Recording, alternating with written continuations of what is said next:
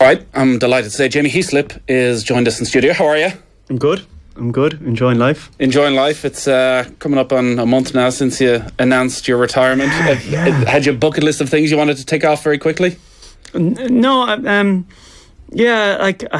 suppose when you're playing, you think, oh, when I finish, I'll do this, and this. But then I don't know if it's because I had to retire due to injury or not. But there's a lot of admin to finishing playing professionally. There's a whole obviously business side to it and all that other stuff. So working my way through that first, and then look, I'll try and get away with my missus. I'll try and do a little trip myself, and then then we'll just kind of see where the cards fall after that. Can you take us through the last year from warming up against England to arriving that moment of retirement, and moments where maybe you thought you were going to get back, moments where you thought it was all coming to an end, and then ultimately the decision? Like, when did you first realise that this was far more serious than maybe anyone thought?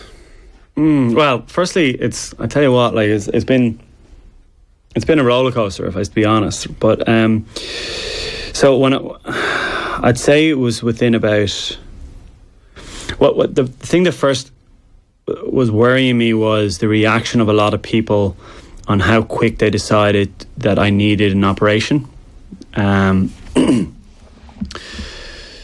It's always worrying when you just see doctors huddling in a corner. And is this in the days after? Because what we had heard initially was you rolled your ankle. Well, look, let's not get started on that, because Chinese whistlers and what other people said in the media was grossly inaccurate, and also a little bit annoying, to be honest, in terms of what certain people were saying, and thought it was some sort of conspiracy. But anyway, the serious matter was, look, it became pretty serious for me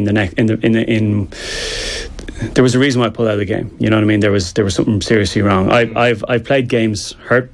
I mean that's the nature of the sport. I mean it's a contact sport. There's always a niggle somewhere, and you're always sore somewhere, and sometimes that's just kind of the nature of it. So the reason for me pulling out was because it was a pretty serious issue for me, where I didn't think I could.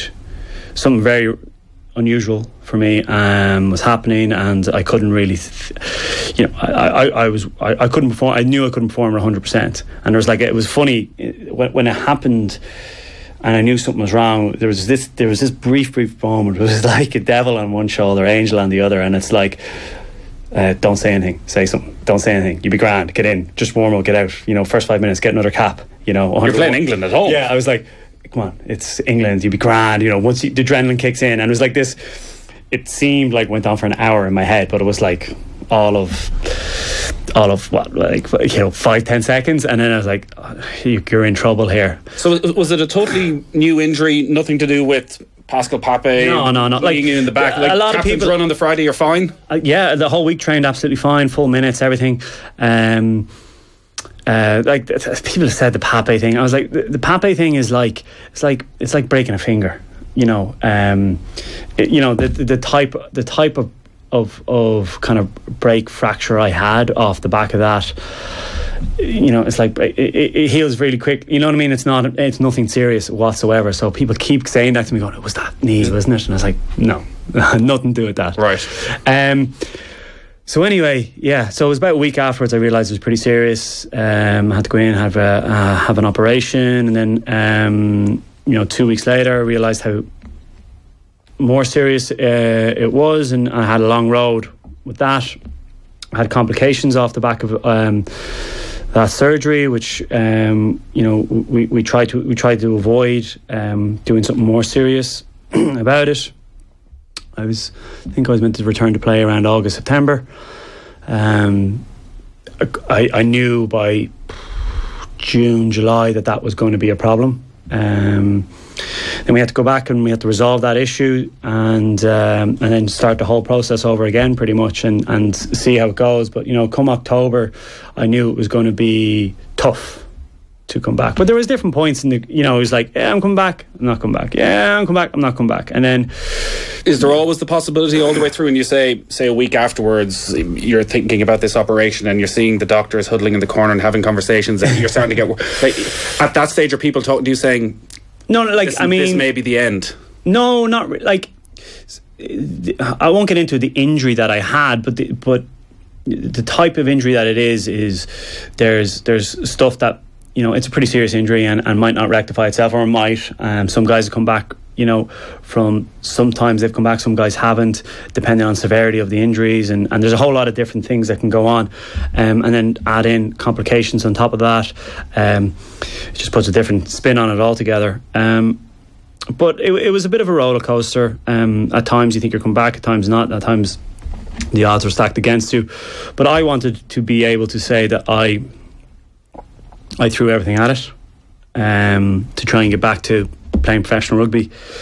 And Ireland were very good to give me the time. Leinster were unbelievable with their medical team, were unbelievable. The physios, the time they put in, between Gareth and Fergal and Leinster, who like, God love Ferg. Ferg had to put up with me for a long time, just one-on-one sessions, just with rehab and prehab and all that sort of stuff, and them working around me in terms of trying to get me to that place that I wanted to get to.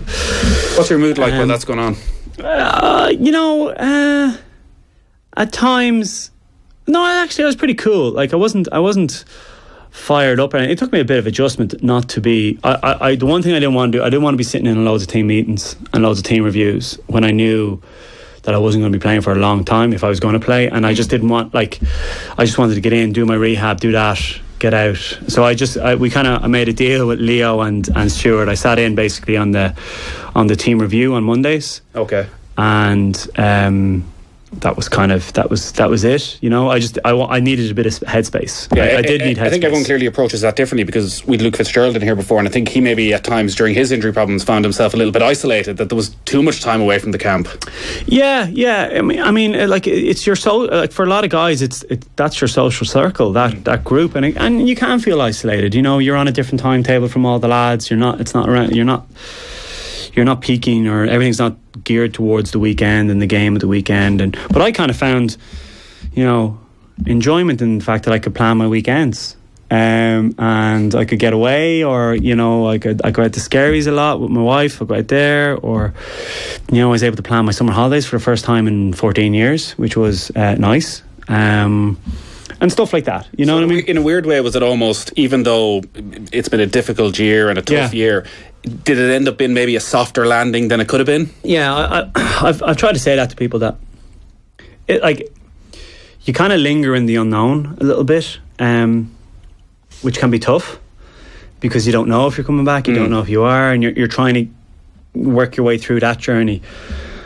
But example, I went to so when I dropped my post Monday morning, whenever it was, I literally hopped on a flight and went to London. I literally posted that, hopped in the car, went straight to the airport and went to London for like pretty much till Tuesday night, just to get away.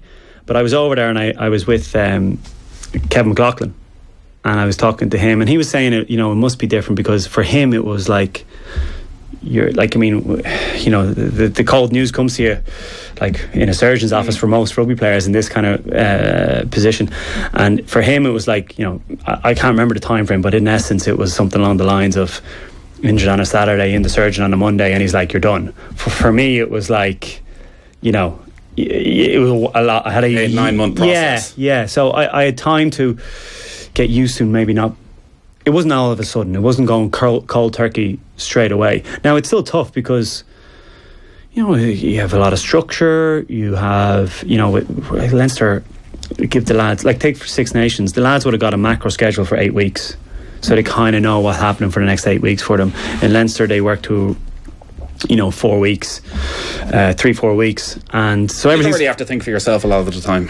A lot of it's mapped out, and thinking is removed for you, but so you kind of get used to that. You get to manage your time. That, like I said, that change room, that is your social environment, that's gone away. Now, some guys, Leinster, were like, look, feel free to stay in here and kind of weaned yourself off it almost, like, you know, train away here, blah blah blah. I was like, no, I when I made the call, I was like, I'm gone. Yeah. I can't. I cleared out my locker. And that'd be difficult coming in on Tuesday. I'll spend a couple of hours in the gym while the lads are over there with a goal at the end of it. Where just on that, and I don't know how much goal setting you used to do, but like for a lot of players, and say for somebody like Sean O'Brien who's had a lot of injury problems the last few weeks, when he's been really working his ass off in the gym, I'm sure it's all with the goal of, I'll play last Friday night, and maybe, just maybe, Joel give me a chance on the bench against England. I was actually chatting to him literally while I was filling up my car coming in here. And yeah, for him it's tough. You know, he's had, God, like, what, 4 years now of injuries for Shawnee. Like, he's, and even before he broke, I remember him, he broke in what, like 2010 was his kind of breakout season, if I remember. Yeah. Maybe a bit earlier, but he'd like had a couple of injuries before that, and then he had this period where like he's shown what the type of player he is, because he had a run of games, and right now I just feel for the guy, you know. But he's really, like, Sean is happy-go-lucky as well, you know what I mean? But did you have, over the last year, had you moments where you said, all right, my goal is I'm going to play for Leinster by September? No. I November internationals. I stopped being so goal-focused probably back after 2011 World Cup. Okay.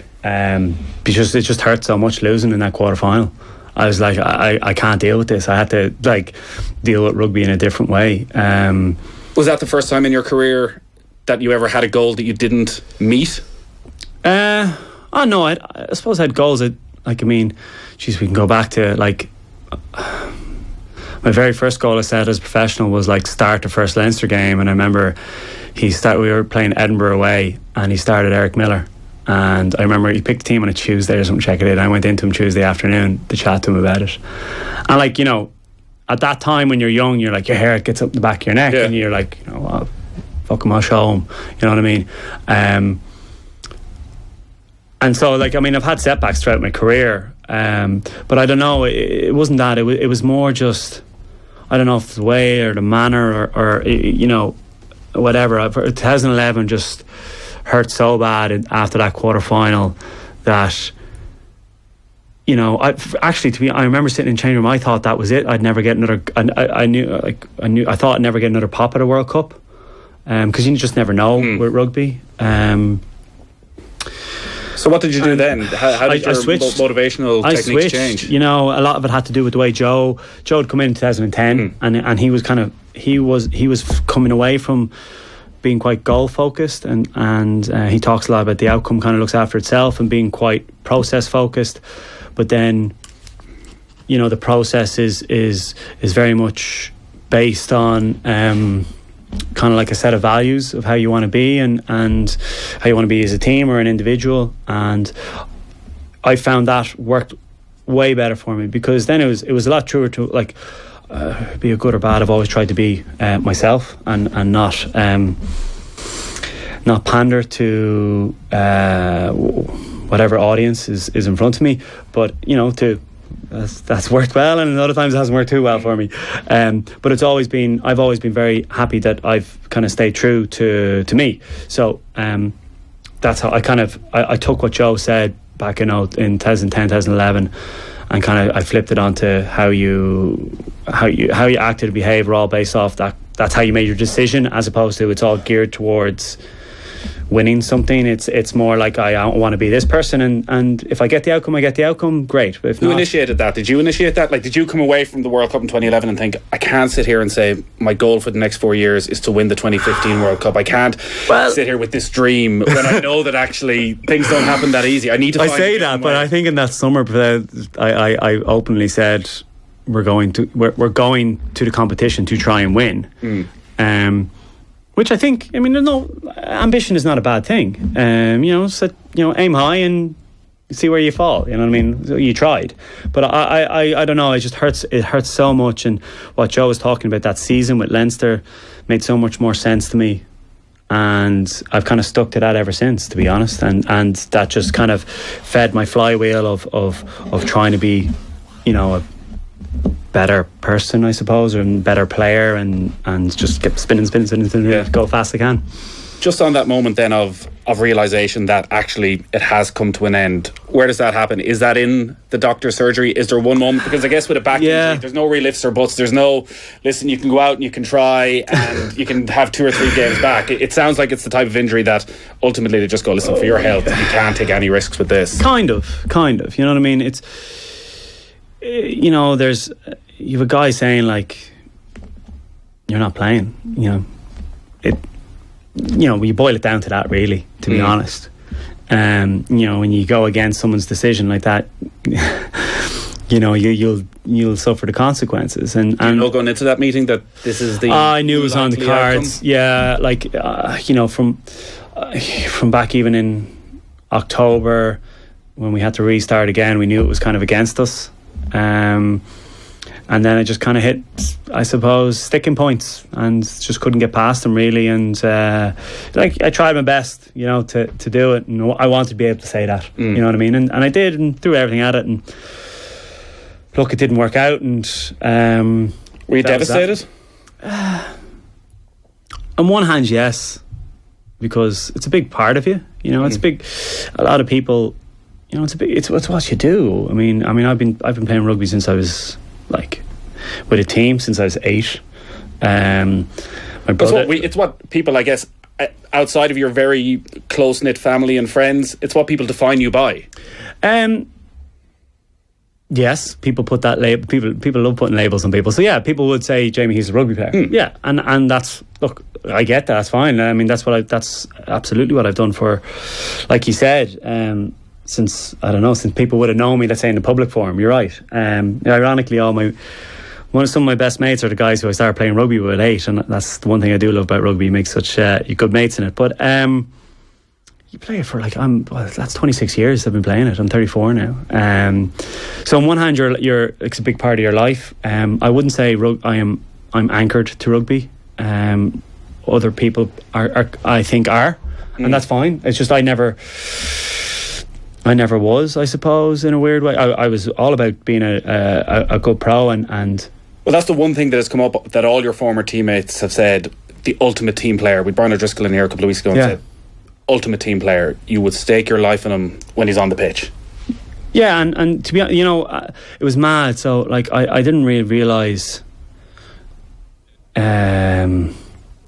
what's the word I'm looking for? Not the fallout, but the feedback, let's say, or the messages you'd get when you announce it. You know, it's not something I've done before. And, you know, other people kind of ended, like, you look at iconic figures like Brian, you know what I mean? Now, Brian got his last year was like, you couldn't write it. Went on. Yeah, you couldn't write, and then we did slag him off about it, but, like, you couldn't write it. You know, you win in France where it all started for him. Yeah. And we hadn't won there since that time where he got the hat trick. You know, now he went off early in the last game with Leinster, but, you know, it was a final. We won the final, despite my crazy haircut. If you have those pictures, you know, and you couldn't write it better. And then he had, like, his dinners, and that was perfect. But then you see. So you kind of go, Brian's kind of on his own, right? But then, like, the way it ended for Paulie, I was a bit gutted for Paulie. You know, no one really remembers him getting injured because it was literally before half time. I didn't even know he was injured until, like, about 5 minutes into the half-time meeting, because we were all just coming off and he was there, and I was like, whatever, you know. You probably assume as well he's bulletproof. You see him go down, you assume he'll come up. Yeah, you're like, he'd be grand. Yeah, they're walking him in. And then it was like, you know, he was in Toulon, but we wasn't playing, and, you know, so I didn't really know what to expect. And the one thing that just blew me away was I always wanted to come into. The guys you work with, just like in any office, you kind of, you know, blokes you're around with, hanging out with, you're not going to please them all right? And you're not going to get on with everyone, but you know, you want most people to say you were a good bloke.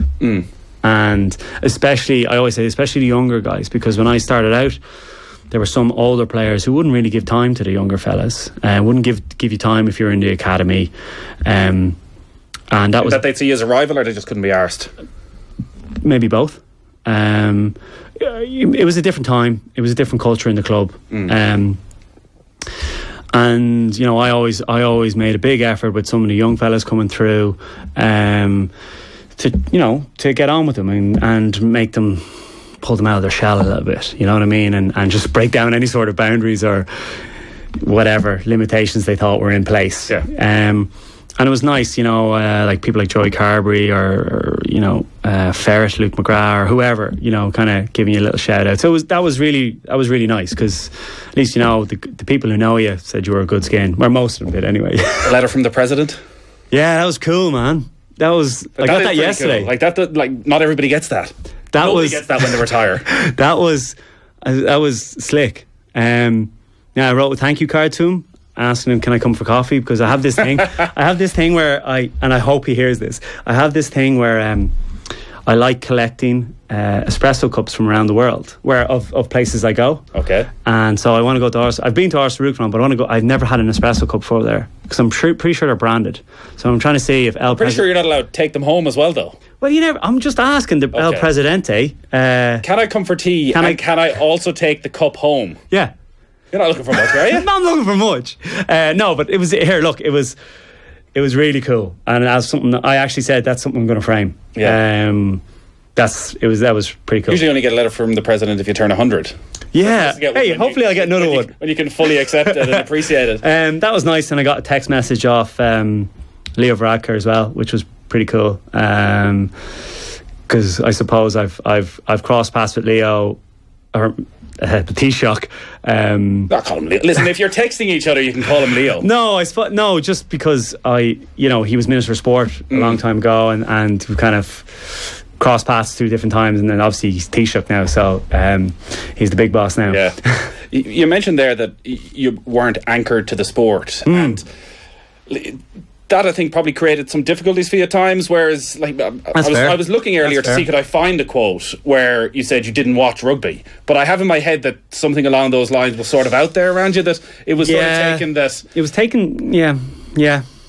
Is that something you would have said? Yeah. No, I did say it. Oh, yeah. I said it. I probably said it flippantly.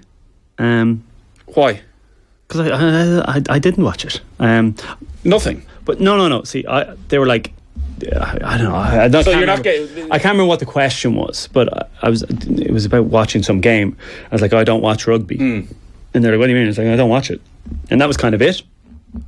But what I really meant was...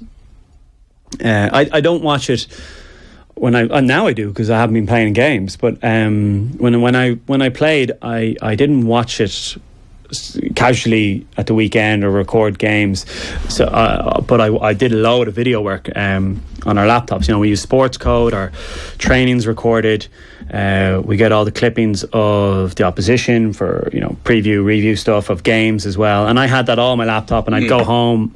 I learned early on I just couldn't stand sitting in the computer room afterwards, after training or anything like that, so I bought the software, did it at home, and I put in the work just away from it at home on the laptop. Was that with Leinster or with Ireland? With both. Okay. Both. It was really handy. So you'd after training, you go to Video Guys here when you get a chance, you stick the training session on that, and you go home, you watch training, and you preview stuff for the next day, and after games as well, they usually have the rough cut of the games, so I just get that off them, and I usually watched it. Most games, unless we won something, I would have watched a game before. Like if it was Ireland now, I would have watched it on the flight home from somewhere, or that night usually, because I can't sleep anyway. It's usually just myself and Joe Schmidt walking the corridors, because neither of us sleep great after games, win or lose. So what you were saying was, if you wake up at 8:30 on a Saturday morning, you're not turning on Sky Sports and watching Super 14. Yeah, but I said it in I suppose a very young Jamie Heaslip flippant way. Yeah. You were quite an individual as well, I get the sense, which is... You've been very nice to me here, yeah? No, but what I mean is, like, right now we're so with sport, like teamwork and team ethic and being part of that team and everyone's sticking together, whereas like there's not much space for being an individual, and I would argue against that. Okay. I think you can. But like, did it cause you issues? But no, not with the team. No. But don't get me wrong. It's you can be yourself, like, but you are part of a team. So there is certain things that you got to give up. You got to sacrifice. but you can still be an individual and do your job. You just got to be able to do your job, I suppose, and you want to buy into certain things as well. You got to want to buy into the team culture, team values, which I did. And to be honest, there's certain points in my career where, like take the captaincy. I was telling someone about this. They're like, were they big moments? And they were big moments. And I always say, Joe Schmidt took the captaincy off me twice, essentially, which are two big blows to take, you know. And but the overriding goal was always playing for the team and winning for the team. And it hurt at the time, but the goal was always to do the jersey better. And the jersey and the team mattered more to me than my own individual success or nominating for this, or it is still a blow though, or this guy liking me or something. You know what I mean? I cared more about the team success rather than anything else. You know what I mean? But you could still be yourself in that. Like I was, social media, I leaned into that pretty hard. I liked that. I had outside interests. That was both for me personally to have balance and also to have a bit of a mix. Yeah.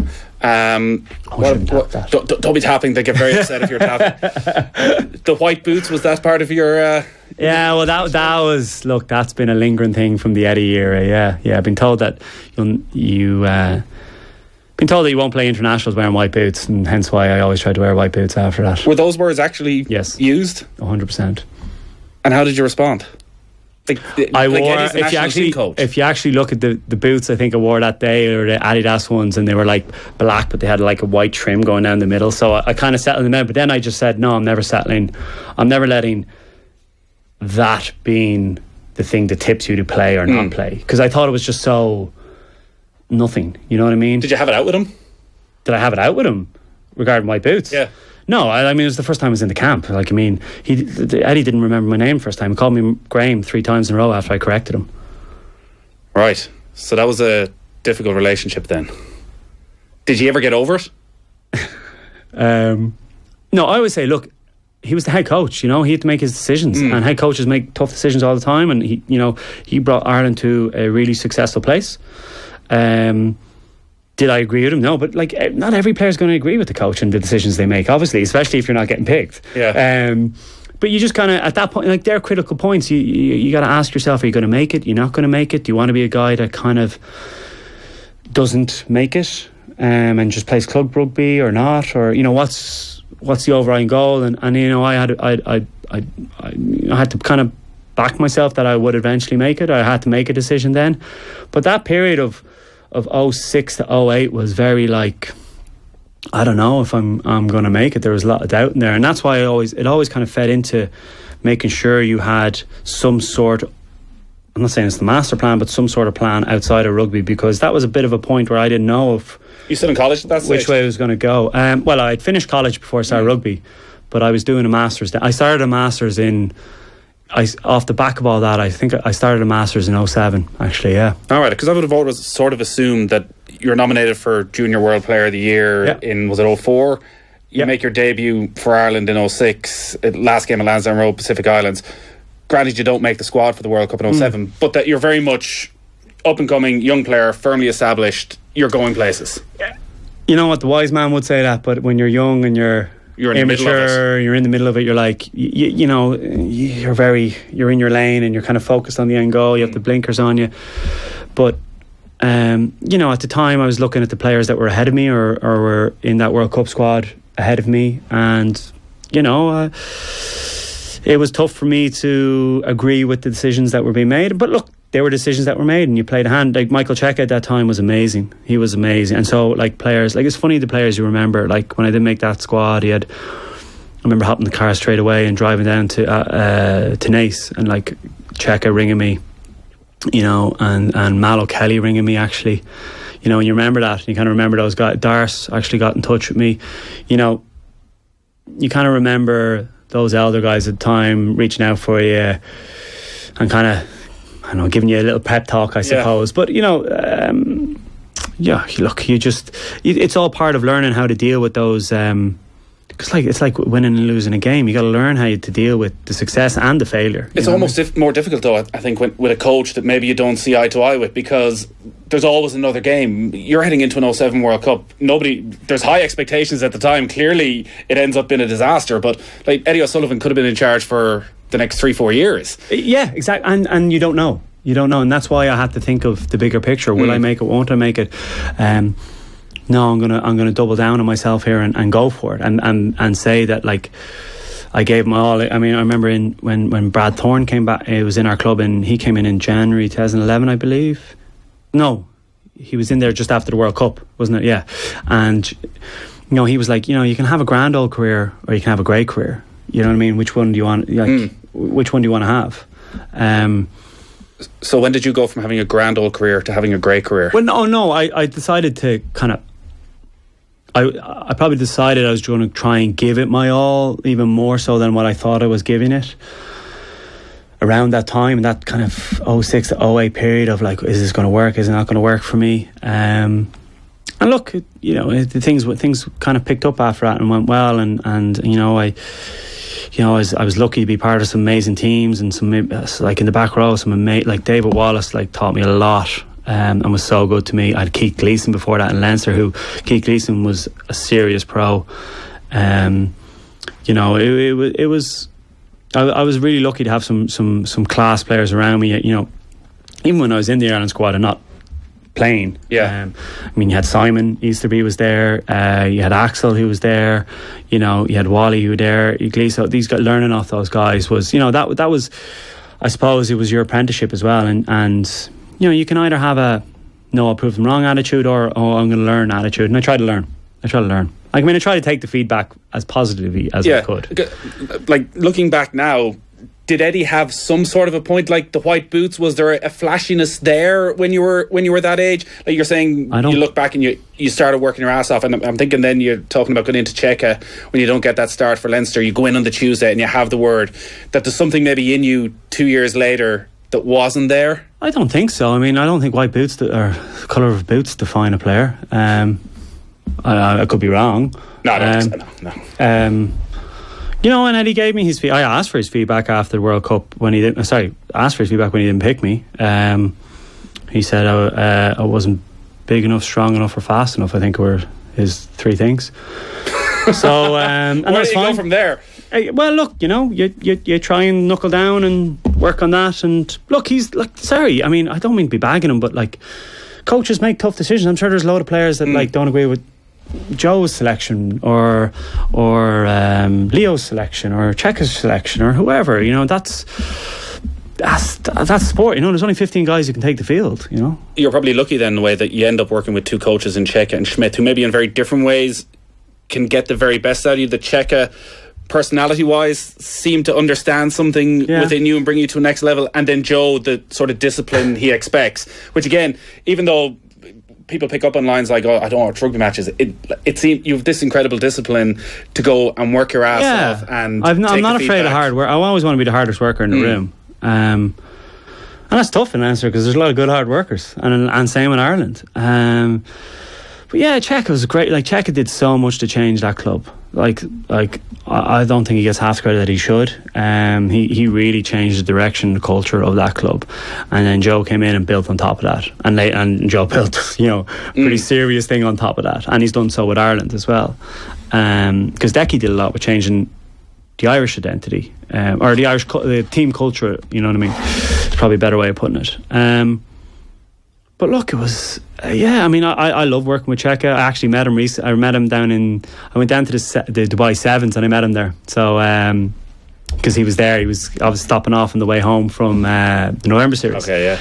He was in great spirits. And Joe is hilarious. Like, I think Joe has been my coach since 2010. And I have a very good relationship with Joe, and he kind of let me be me as long as I knew my stuff, and Joe was like that. If you know your stuff and you're in shape and you know your job and you execute it, in training and when you need to, he kind of leaves you be, I suppose. If you put the work in and you're disciplined and you live to the values of that environment that you've all agreed,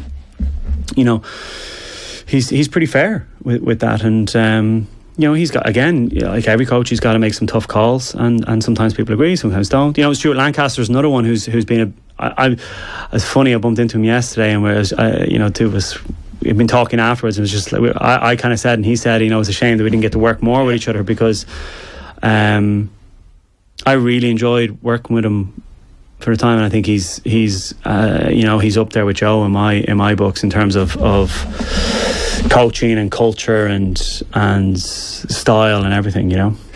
It ended up being a great career. You won everything except for the World Cup, essentially. 3 Heineken Cup titles, 3 Pro 12 titles, a Challenge Cup, 3 Six Nations, 2 Triple Crowns, the Grand Slam. There were individual nominations, even right up to being nominated for World Player of the Year in 2016. And so by then you're in the next World Cup cycle. You're thinking about 2019. But just looking back over all that, was there one moment, is there one night that stands out? Like, is it Cardiff?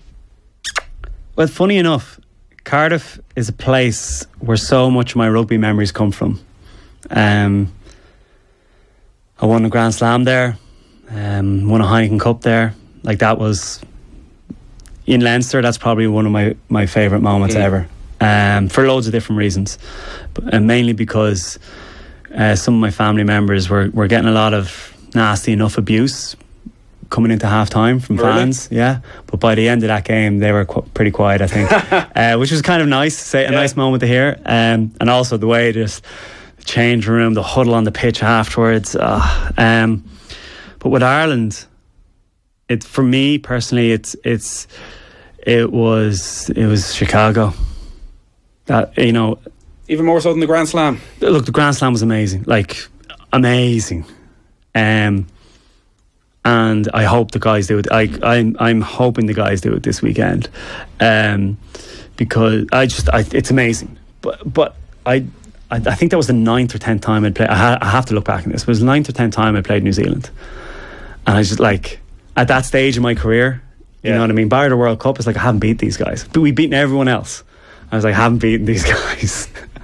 And the manner of how it happened on the night as well, with the various injuries. They're the top of the totem pole, and I remember I have a picture, and it's myself in church, and we're sitting on top of the hotel, and we're just, it's a good moment, especially because of the journey with the lads that were there, and Mick Carney as well. Had a moment with him, I suppose, on the field afterwards, because he'd kind of gone through it as well. So, but look, there's so many, man. It's like, to me, like, the journey's just been, that part of my life, that journey has been amazing, and pretty cool.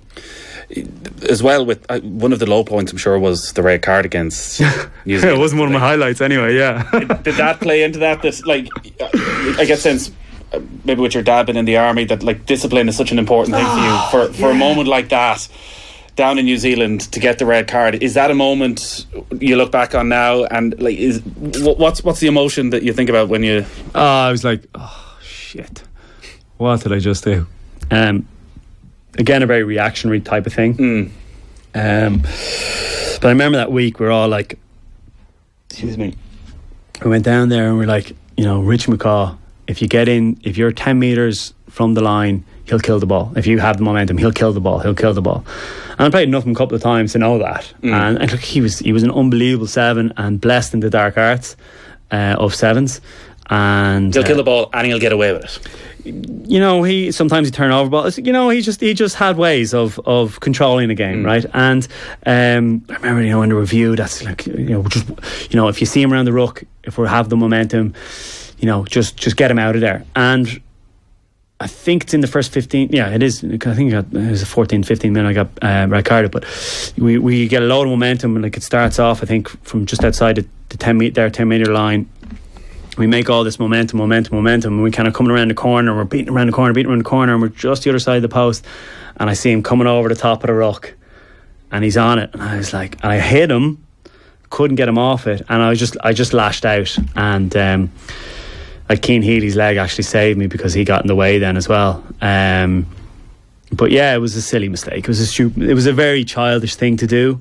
Who's the most difficult conversation with then? Is it your teammates? Is it with the coaching staff? Is it with your family? Everyone came in. I said nothing. I had to sit in the sideline, obviously, because you're not allowed.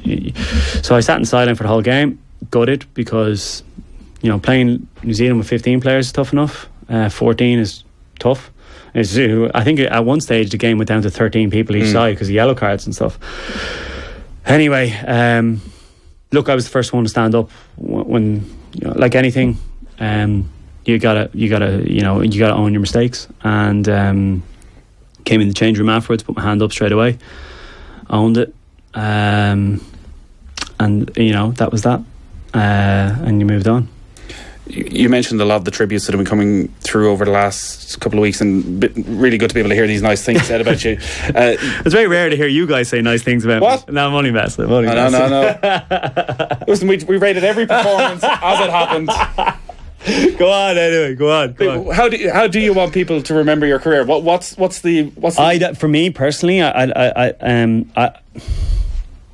don't. This is going to sound weird. I want the jersey to be remembered more, and the jersey is going to last a lot longer than any player, any individual, and no player owns the jersey. You get a chance to wear it for a day, and then you see what happens. So all I ever wanted to do, look, once you get playing rugby as a career, like, that's the boyhood dream come true. And then once you get to play for Leinster, you get to play for Ireland.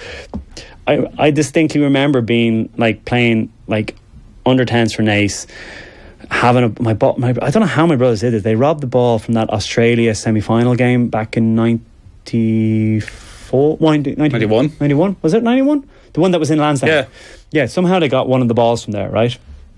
And I had it when I was young, and me thinking I was Simon Gagan running around my house. So like when you get to play, you fulfill boyhood dreams. Is that what you're thinking then when you're finishing that try against Italy? You're like, yeah, I've done this before. This is all part of the plan. This is how it always played out.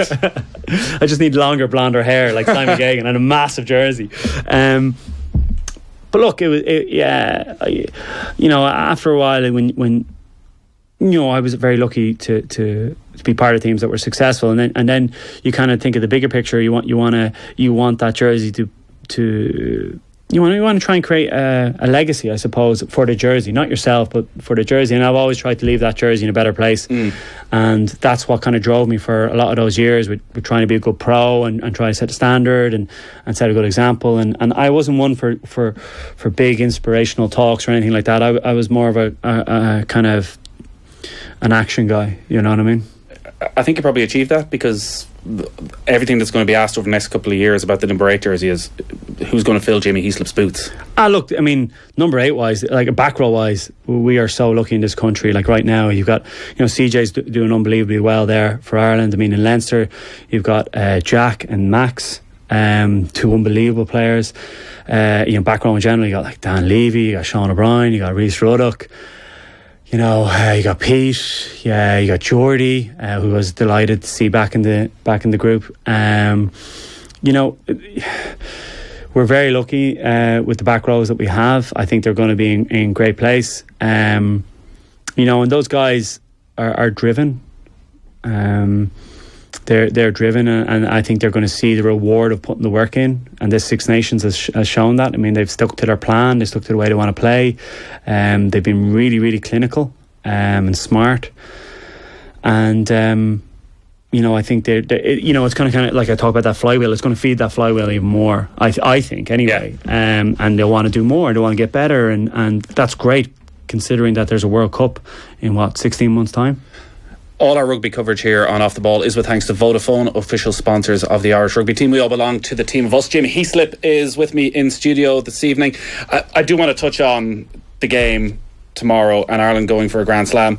You're going to Twickenham. It's going to be your first time actually going to an Ireland game, which would be quite a strange experience, I would say. Here are my tickets. Yeah, I'm going. You don't want to flog them off. You don't want you want to do the nice thing and maybe give them away as a prize to our listeners. No, I haven't been to a game. You've been to Leinster games. Like I've been to Leinster games. And it took me a while to go to the Leinster game. I don't think I didn't go until the semi-final against Scarlets. Yeah. How do you think you'll feel? Or was that the final even? No, semi-final. Right, I know you've got to say here tonight, they go win the Grand Slam. How do I think they'll do? No, how do you think you will feel watching on in the stand? Mad. It's mad feeling. Like, is there a bit of jealousy? No, it's not. It's not jealousy, because you want the lads to win, right? Because you know the blokes, and you want the blokes separate from, let's say, the Ireland team. You want your mates You want them to do well, right? But then it's really weird. I was talking to Stuart about this, because he's not going to the game in Twickenham, and he says he hasn't been to a game in Twickenham in a long time. I don't think he's been since. I wouldn't blame him. Yeah, right. And it was really weird. I was saying so you want the lads to do well, but then like your little ego kind of devil over here kind of talks, going like, they're doing well without you, and you're kind of like, oh man. But then you're like, no, I mean, you just park that and you're like, no, you in 30 years time when we're still only, we're the living Grand Slam winners. Yeah, no, like you want the lads to, and I was like talking to some of the players during the week, and they want to, some of them, like, I mean, it's only Rory and Rob who've had it, and those lads want a Grand Slam, and I want it for them, and I want them to be successful, and it was great to see that they're not just satisfied with a championship. That's great to see. That's the standard that we're at now, you know what I mean, and that we're not afraid to go after that. I'm sure they'll be playing it down, and that's, they've got to do that for their own mindset coming into it. But it's weird. But I've been at the grounds, kind of do one or two kind of corporate things beforehand, but I haven't stayed to watch an Ireland game yet. Right, so you've actually been in the stadium the day of the game and left. I've been, yeah, twice. So you've obviously thought about it then, that actually it is going to be maybe a little bit difficult, a little bit weird, maybe somewhat emotional even during the anthem. It's weird. Yeah, I stayed for the anthems on Saturday, and I left just afterwards. But yeah, it was just weird having that flip, because I always I didn't. Why didn't you want to? So you stayed even for the anthems for the game against, and you let. Why? And I said no, I'm gone. It was too weird for me. I don't know why. It was just too weird for me. So I just went up to the pub and watched it, and I went home. Now those tickets are priceless at this stage. No, you're not going to go to the game tomorrow. I'm going. Listen to the anthems and go, actually, I'm out of here. No, I'm going, and I'm looking forward to it. I really am. I want to see the lads lift the trophy. Have you been to Carton House? No, I haven't been out there. No. Carton House just means work in our head. It's a beautiful hotel, and the staff are amazing to us, and the setup is class. But for I don't know how long we've been out there, but that just means work. You're in a difficult position probably for the next couple of years in terms of punditry and analysing, because they are your mates, a lot of them, and you've played with so many of them. But when you look at the way Ireland have gone through this, and it's strange. It was sort of muted after you left last Saturday. Ireland have all but won the championship, having got a third bonus point win in a row, because, as I put it, I think we've all been schmittified, that we've had this expectation level has been raised to such an extent that really it's Grand Slam or nothing. The cycle that this Ireland team are in, do you feel Schmidt has them exactly where he wants them in terms of game plan, in terms of style? 16 months out? They're definitely. Well, sorry, they're not definitely. It looks like they are playing to a certain game plan, all right, and that wouldn't surprise me. But they've got to approach with a certain mindset. You can't, nothing's a given in sport. You know that, you've been covering it long enough. So I mean, England were in Ireland's position this time last year, and look what happened. And they kind of Ireland ruined the day on them. That's probably the only silver line on the day for me, watching England lose. But yeah, it's I don't know, it's a weird one, but look, they set their own standard internally, and they want to chase that, and look, they've won another championship. I mean, what's that? And Joe came in with Ireland in 2013. He's 3 now. It's 3. Yeah, I know it's 3 for Joe. I'm just trying to think of the time period. You know what I mean? But I know in the past there was talk of the golden era being over for Irish rugby, but I mean, it's great to see this squad. I think this squad is probably one of the best assembled squads Ireland have had in a long time. I've been part of some really good squads, but I think this squad is really, that's the current squad, I suppose. They're in a really good spot, and I hope they do it. I'm a fan now, you know what I mean? And pundit, it was funny. One of the, I won't say who it was. One of the lads like, "You're going to be a pundit now," and I was like, I don't know, man. I don't know. I'll see. I'm not committing to anything right now, and this is the first media thing I've done since retiring, because to be honest, I wanted to just get away from it, give myself headspace, be a fan, let the lads do their thing, and watch them do their thing and be a fan of it. I don't know what I'll do in that arena, but I've always tried to be honest, so I would always try and continue to be honest. What if you were there, and if you were say, taking over the captaincy for tomorrow's game, and you're going into a Grand Slam. Like, what do you want as players heading into? Like, everybody knows the importance. Do you need the big speeches? Do you need the Paul O'Connell moment before you're going out on the pitch? No, or do you need to be analytical and calm? Paulie would probably say it himself that those kind of moments of trying to get people emotionally charged, they're gone a few years now, because if you're not there already, get out of the change room, to be honest. But then you do have people like Paulie who can just like set a room on fire with his talks. But I don't know. Again, it's all about the different styles. And our change room and our leadership group were always a blend of different styles. And some people are good at other things, and I tend to be quite matter of fact in terms of what I would say. This is what we're focusing on. I know during the week they probably, that's probably how they approached it. It's like, okay, here are opportunities. This is the game plan. These are the moves that we're going to be using. Let's map all that out. This is their threats. Let's set up a defence for that. I mean, control the controllables. That's what they got to focus on. You can't worry about the rest. You know what I mean? What did you judge your game? What was the one stat when you came in you looked at that you thought, yeah, I had a good game? No, I didn't work like that. I wouldn't mark myself out of 10 like what goes down and I wouldn't be too concerned about. I'd always be like, okay, what did we do well? I try and analyse the game in terms of what we did well and what we can improve on. And sometimes that was easier to do when you won, and sometimes it was hard to do when you won, because you have to stop yourself papering over any cracks, because that's what you can do when you're winning. But then also when you lose, you can't go too far either. I always say the pendulum swings, and you just don't try and swing to an extreme either end. You just try and keep it in the middle, and with some of the losses, okay, try and boil it down. And Joe and Leo are really, really good at that, of going, you might have lost the game, let's say, for whatever reason, and you could have been beaten by 10, 14 points, or but actually what led to that? Was it something very simple? Was it some basic, was it something out of nowhere, or is it a breakdown in the system? And so you just try and stay in the middle, you know what I mean? And again, I didn't now that I'm fan, I probably will. I'll be listening to Off the Ball. No, but I didn't read or listen to the media around it, and I said that, which probably didn't go down too well. But what I meant was, because the only person's opinion that matters at the end of the day is the coach, and he's the guy who picks the team, which I learned very early on in my career. Despite what you think or what you know what I mean, he's the person who picks the team. So it's all about, okay, what they are seeing and what they can improve. So the feedback loop you get off your coaches, your head coach, your forwards coach, your backs coach, even if you're a back row, because you got to know how to play with them, skills coach, scrum coach, all that stuff, and that constant feedback loop, that's the kind of the circle that you would be looking for your feedback of those pluses and minuses from the game. And sometimes you got the outcome you wanted, which is a win, and sometimes you didn't, and you always say there's another game until there's no more. We might leave it at that, I think. No. Ireland going to do it? Are they going to do it? I think so. I haven't seen what the bookies and all them are saying. My gut says yeah.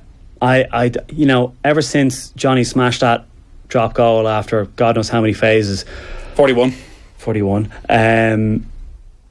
It showed a real good resilience, because that game wasn't pretty. I mean, Ireland weren't that great in that game. They didn't really create a whole lot of opportunity. France scored a try pretty easily, in my opinion. Ireland didn't really threaten a whole lot. But to show that resilience, to go the way they did, to go 40, to take the drop, whatever the drop goal. The drop goal was like, it was balls of steel by Johnny. He stepped up, and he misses that, he gets slated, but he nails it, right? And he missed one earlier in the game, and he nails it. Fair play to him. But no one goes on about the drop goal, Hendy getting that drop goal, the crossfield kick, or else he getting that, and the balls to go for that drop goal, that crossfield kick, the plays by the lads just to keep that would have been energy sapping. energy sapping. And for them to get to work themselves into that, and you could see them working, you could see it working themselves into the middle field and getting down and staying in the middle channel. Do you watch it, so as part of maybe going tomorrow to the game, but bits you've seen of Ireland so far, as you're watching them, you go, yeah, I know what they're doing there. There's certain things that I know that they're doing, yeah. I won't say what they are, but yeah. Just because I've played in Joe's system for so long. You didn't sell the secrets to Stuart Lancaster, did you? No, I didn't. Yeah, Stuart's all... I'm trying to get him an Ireland jersey and see if they'll wear him. But he's actually, talking to Stuart is really funny because he's been blown away by the culture over here around the game and how, like, with the club, like in Munster, most of the players are from Munster, and Leinster, most of the players are from Leinster, and same with all the clubs. And he was just like, man, this is mad. And then when Ireland roll into town, it's like another level. And I was like, yeah, just wait till you see it now in Twickenham. Richmond will be taken over. But I think they're going to do it. And ever since that moment, I was like, this team they're in a good place. They're in a really good place, and it's all about momentum in Six Nations. And they never got talk. I was openly saying Grand Slam on social media, but I can't because I'm not playing. You know what I mean? But the lads were like, no, they're next game. And I think they can do it, and I hope they do it. I want to be there seeing them lift the trophy. I want to be able to congratulate my mates on doing an unbelievable gig. Yeah, you might get a night out with them. They might let you in. Well, I did. I text Joe after when was it, Saturday, and I was like, look, if you're looking for a water boy, just let me know. There's a medal in that, isn't there? I was like, is there anything there? Yeah. I still have the suit. I can come around Saturday night. He said I was overqualified to be a water boy, but I don't know. I've asked. I actually, the Barbarians is the only team I never got to play for that I really would have loved to play for. Oh yeah. And I said I'd be a water boy for them if there was an opportunity. So I'm trying to upskill myself. So water boy's the goal for me right now. Here, listen, it's something you can move back into that goal mindset again now you've retired, and set yourself some lofty ones like that. You've been brilliant with your time, Jamie. There's actually loads more stuff that I would love to have got to, but we might do that again over the coming months because hopefully we get another chance to chat to you. Enjoy. You need to get that average age of your panel down, so maybe I can get involved. What? Who was that? Who do you want? Is that a personal dig at Brian O'Driscoll? Is that a dig at Keith Wood? Who's that aimed at? No one. I'm only taking the mic. Great stuff, Jamie. As I said, all our rugby coverage here on Off the Ball is with thanks to Vodafone, official sponsors of the Irish rugby team. We all belong to the team of us.